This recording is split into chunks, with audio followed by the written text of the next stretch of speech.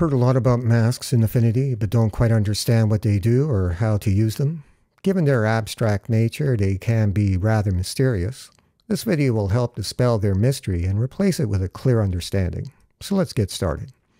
I'll begin by explaining the basics, and then we'll use Affinity Photo to work with some concrete examples. Masks in everyday life cover faces, hide identities. That's sort of what masks do in Affinity. A mask in Affinity does either of two things. It hides something by making it invisible, or it allows something to show through and be visible. So a mask makes whatever it's applied to either invisible or visible. There are two basic masks in Affinity, a black mask referred to as an empty mask, and a white mask referred to simply as a mask. Affinity Photo 2 has added additional types of masks which won't be covered in this video for the sake of simplicity and clarity. An empty mask or black mask makes whatever it's applied to invisible, like there's nothing there, just empty space. A mask or white mask, however, allows whatever it's applied to show through and be visible. An empty or black mask conceals. A mask or white mask reveals. In addition to their concealing and revealing properties, masks are also an invisible sheet which can be painted upon, but they're not painted on with any color, just white, black, or any shade of gray. Black paint conceals or makes invisible. White paint reveals or lets what's beneath show through and be visible, and all shades of gray are somewhere in between. Let's illustrate. Here's a yellow circle on a dark pink background. Let's apply a mask or white mask to the circle. Since a mask or white mask allows whatever it's applied to show through, nothing has changed visually speaking. But there is a mask there, so that means there's an invisible surface we can paint upon. What would happen if we took a brush and applied some black paint to the mask? Remember, black paint conceals or makes invisible, just like an empty mask or black mask does. So that means that wherever we apply black paint on the mask, those areas will in effect become an empty mask, and whatever is directly beneath those areas will become invisible. So let's take some black paint and paint a line down the middle of the circle. The circle has been split in half, and we can see the dark pink background where the black paint was applied. In other words, that part of the circle is now invisible because the area of the mask where the black paint was applied has been transformed into an empty mask. But we've only painted on the mask. The circle is still whole. Let's remove the mask. And there's the circle, fully intact. Now, what would happen if we applied an empty mask to the circle? The circle has disappeared. The space where it was is empty. An empty mask makes whatever it's applied to invisible. Let's try painting a white line down the middle of the empty mask. A yellow line has appeared down the middle of the mask, revealing that part of the circle underneath the white paint. The area of the empty mask that's been painted white has acquired the properties of a mask or white mask and has allowed what's beneath to show through. Let's remove the empty mask and put a mask or white mask in its place. Because a mask reveals, the circle is fully visible. Now let's try painting with gray. Gray is neither white nor black, so it doesn't reveal completely nor conceal completely. It's in between. Darker shades of gray, being closer to black, conceal more than they reveal, and lighter shades of gray, being closer to white, reveal more than they conceal. Let's paint some dark gray paint over the circle to illustrate. The circle is very faint, almost invisible, but not quite. Let's try a lighter shade of gray. The circle is noticeably less faint. As we get further away from black, more of the circle will be revealed. Let's try an even lighter shade of gray. The circle is now almost fully visible. It's important to remember we're only painting on the mask. The circle underneath is unaffected. We're only changing the properties of the mask, making it more or less revealing, depending on the color of paint we apply. Let's remove the mask. And there's the circle, untouched. Now let's go to Affinity Photo and work with some concrete examples. In this tutorial, I'm using Affinity Photo version 2.0.3. We'll start with a graphic image and then work with two photographs. Here's an image consisting of two pixel layers, one for the background and another for the star. Let's select the pixel layer containing the star and apply an empty mask to the layer. To do that, click on the tiny square icon with a black circle in the middle underneath the Layers panel and select Empty Mask from the drop-down menu. Or select New Empty Mask Layer from the Layer menu. black square has appeared beside the star pixel layer thumbnail in the Layers panel, and the star has become invisible because we've applied an empty mask. Clicking on the pixel layer will reveal the empty mask underneath. Let's turn it off. The star has reappeared. Turning the empty mask back on will cause the star to disappear again. I'm going to take a white brush and paint on the empty mask layer. It's important to first make sure the empty mask layer is selected, otherwise we'll be painting directly on the star pixel layer. I'll select the paintbrush tool and set the color to white and set the opacity, flow, and hardness of the brush to 100%. I'll paint some random strokes. The areas where I've painted over the star have revealed it. I'll keep painting, revealing more and more of the star. White paint like a mask lets what's beneath show through. Now I'll change the brush color to black and paint on the mask some more.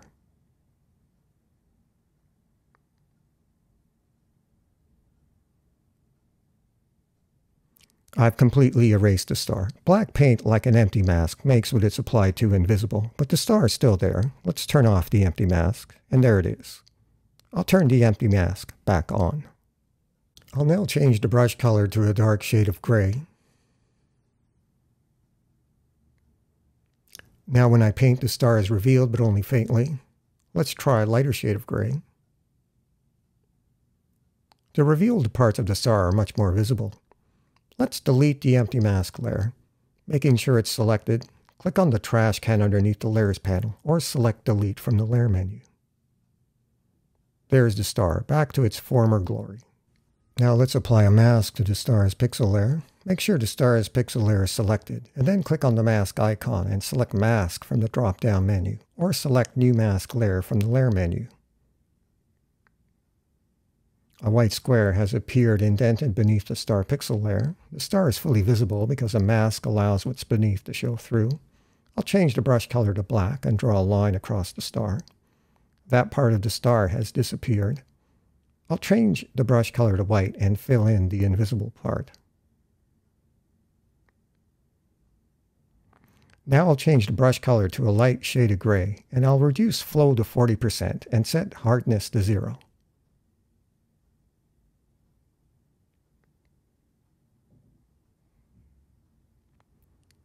I'll paint over the star, slowly causing it to fade.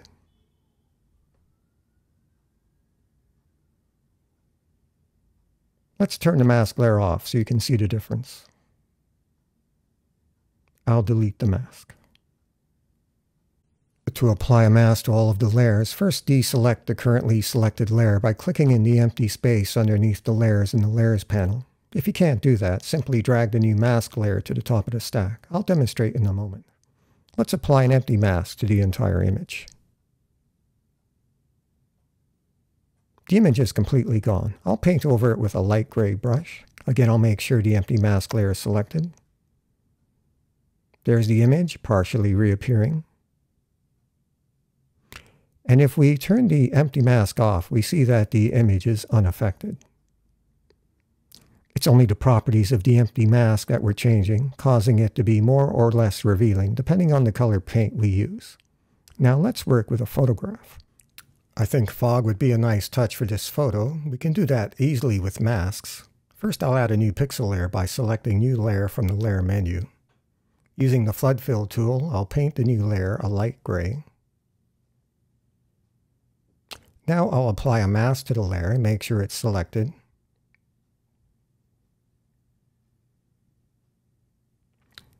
I'll select the paintbrush tool, reduce its flow to 15%, and make sure hardness is 0, and set the color to a dark gray. Since I'm using a dark gray color, the new pixel layer will become more transparent, simulating the appearance of fog. Adjusting the shade of gray allows me to paint in more or less fog.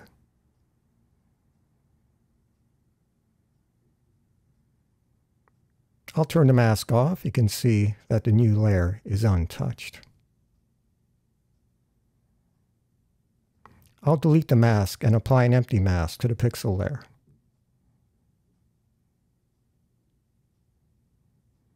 I can also add fog by using a light gray color and making the pixel layer more and more visible, like so.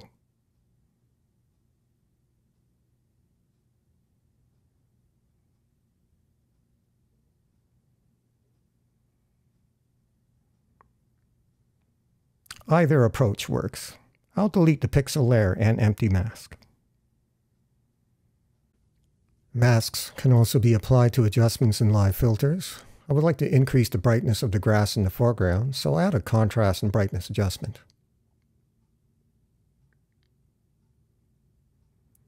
Adjusting the brightness, I can see the foreground looks good, but the rest of the photo is too bright. I can limit the effect of the brightness adjustment to the foreground by using a mask. I'll add a new empty mask. By default, the mask has been placed at the top of the layers panel, affecting everything beneath it, with the result that the photo has become invisible. But we only want the empty mask applied to the brightness and contrast adjustment. To do that, drag the empty mask layer with the mouse and hold it over the brightness and contrast adjustment until its thumbnail becomes highlighted and release it. The empty mask is now indented beneath the brightness and contrast adjustment. The photo is visible again, but the brightness adjustment we made is gone. That's because the empty mask has made it invisible.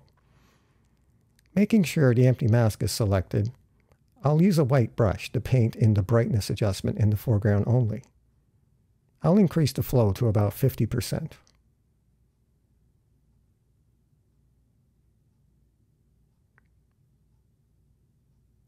I can also touch up the tree. If you make a mistake, you can change the brush color to black to undo your mistake. You can also use a shade of gray for a more subtle effect.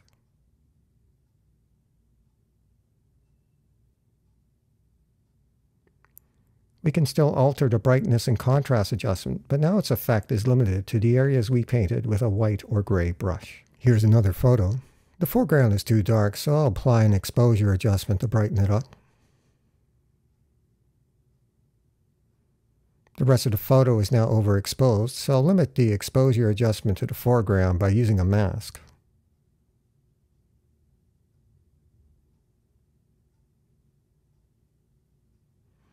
Making sure the mask is selected and using a black brush, I'll paint across the sky and city skyline to block the exposure adjustment's effects from those areas.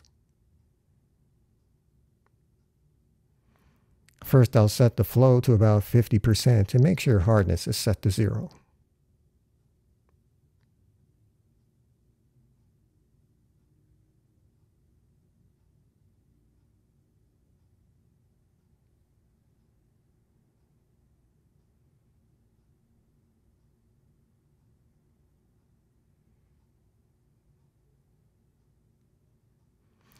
Around the trees, I'll use varying shades of gray for a more natural look, avoiding a sharp divide between the bright foreground and the rest of the photo.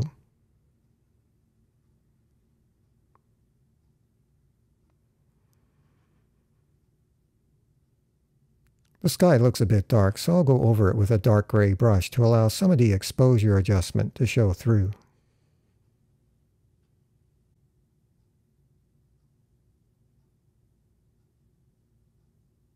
Now I'll use the curves adjustment to make the buildings in the background stand out more. First, I'll set the blend mode to luminosity. Now I'll use an empty mask to limit the curves adjustment's effects to the buildings only.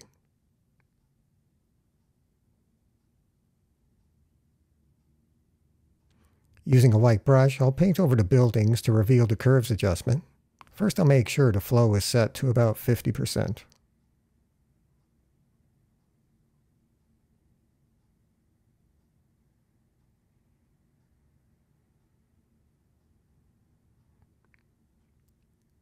I can vary the size of the brush as needed by using the square bracket keys.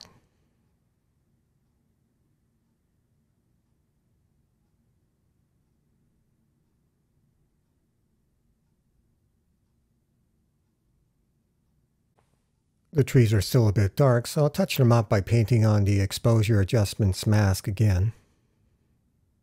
I'll use a light gray brush to paint over the trees, allowing more of the exposure adjustment to show through, but first I'll reduce the flow to about 40%.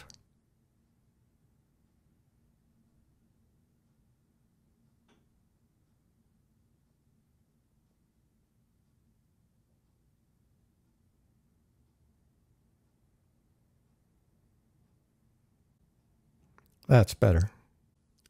And that's the end. I hope this video has given you a clear understanding of masks and that you'll be able to use this knowledge to advance your editing skills. Thank you for watching.